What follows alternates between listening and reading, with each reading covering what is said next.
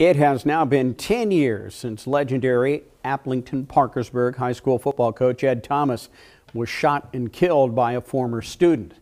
Thomas was killed inside the weight room at Aplington-Parkersburg.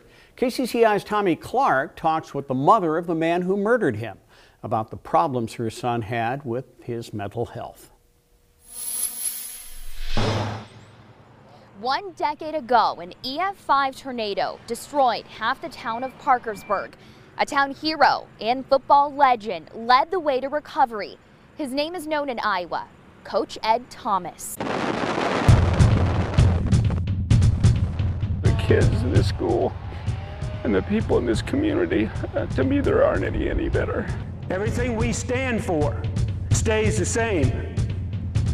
The way we play the game stays the same.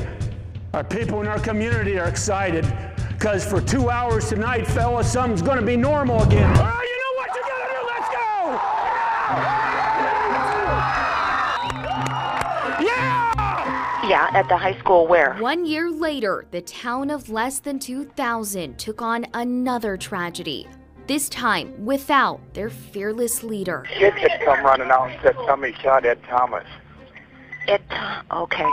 And they're still in the building. Just before 8 this morning, police say Coach Ed Thomas was inside weightlifting with students when a former player, number 68 Mark Becker, walked in and shot the coach several times with a handgun. I know that my father's legacy, not only through those people, but through my brother, myself, my 3 boys, will live on.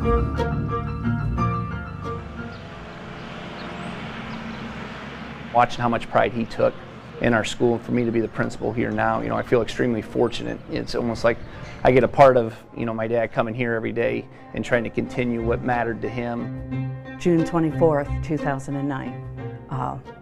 The day itself is almost a blur to me because it was such a shocking event in our lives.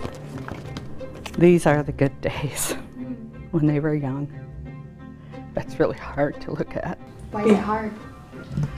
Because they were such happy days, and I know we can't live in our past, but there's so much hope. We were trying to get help and get a diagnosis, and it all blew up on that day. My emotions immediately were, this can't be happening. I just kept thinking it was like a movie going in my head, all the doors that had been closed on us of trying to get help for Mark, and no one would listen that we knew it was dangerous.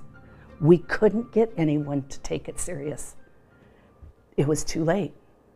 It was too late. Joan Becker says her son hit a breaking point the day he shot and killed Ed Thomas. He was later diagnosed with paranoid schizophrenia. We know now that Mark, as far back as he remembers existing, has heard the voices. How did we all miss that? She says law enforcement was there through the psychotic episodes. The people who most understood what Dave and I were going through with our son Mark are our deputy sheriffs. All law enforcement are thrown into situations that they're not equipped for, they're not educated on, they don't have the tools, and why is it that they're the ones that have to deal with this? They need to understand this was the family's last resort crying out for help. I'll tell you, it was probably about 7 years in that Mark finally was stabilized enough to recognize he has an illness. Now from behind bars, Joan Becker says that her son has found himself. I just forgot how to love. And I miss my teacher and coach, and I love him like a father, like I love you. So it's important for me to share that because this is who Mark Becker is. It's not that man who was in a psychotic episode that day and took the life of another. This is who our son is.